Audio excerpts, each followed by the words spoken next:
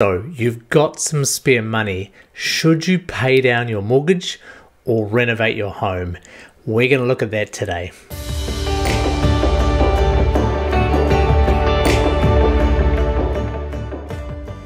If you're watching this on YouTube, don't forget to hit subscribe below. All of the money that we generate from our ad revenue goes to local New Zealand charities. Today we are talking about, if you have some cash lying around, is it better to renovate your home and increase the value, or is it better to pay off your mortgage?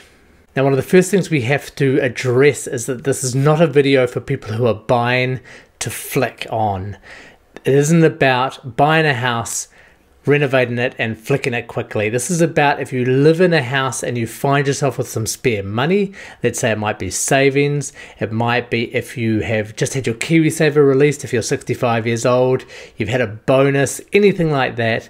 What should you do with that money? Should you renovate your home or pay down your mortgage? The second thing to say is that we are not addressing emotional decisions.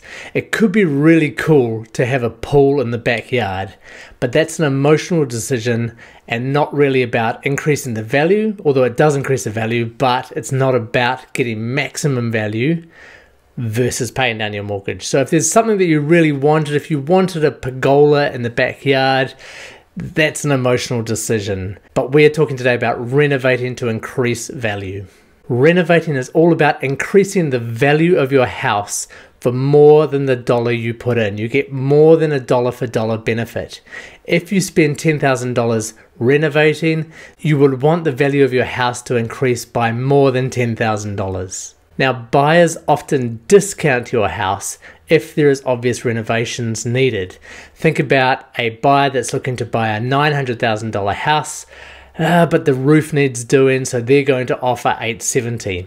Now, often they'll build a premium into that because the roof will cost $20,000, but there's a hassle of having to do that themselves. So they build in a premium. This is the premium you want to take advantage of. And that brings us on to our first point.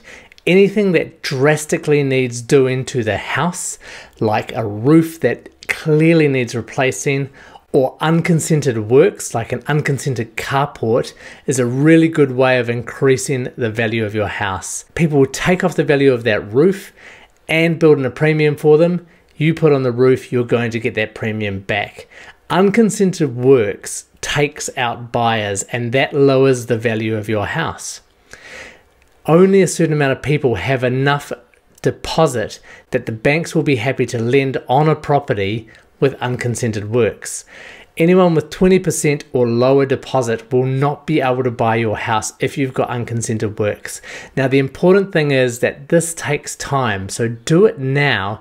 Even if you're looking to sell a year, 2 years out, get any unconsented works done and you are back in the main pool of buyers. Secondly, anything that's deteriorating is often a good fix.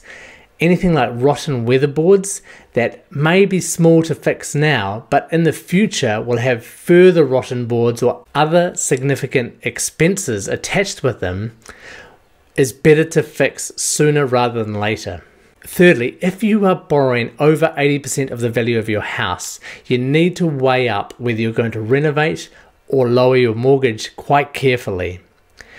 At the end of the day, renovation is a bet that you will put in $1 and come out with $1.20 or $1.50. If you put in $10,000, hopefully you will increase the value by $15,000 or $20,000, but you may only increase it by $10,000. Paying down your mortgage is a guarantee. If you pay down a $1 million property with $850,000 of mortgage, if you pay down $50,000 from that, you are guaranteed to be at 80%. But if you took that $50,000 and increased the value, you might increase it by $50,000, you might increase it by $100,000, but you might also increase it by $30,000 because you've added something that a valuer doesn't think is worth an additional $50,000. People just aren't paying that much extra. So carefully weigh up those options. Finally, think about how hot the market is. If you are looking to sell in the next, say, 6 months and the market is just boiling, people are coming in making silly offers no matter what the house is like, then something like fixing an unconsented carport would be good.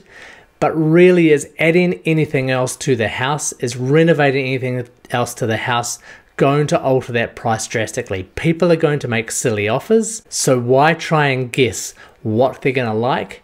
Just leave it as is, take that money and save it for the next house that you're going to purchase after someone's made a silly offer on your property. And finally, remember you can do both. You can just pay down a little bit of mortgage and do a small renovation. Maybe just one wall is horrendously colored and you can paint over it. It won't put many people off now.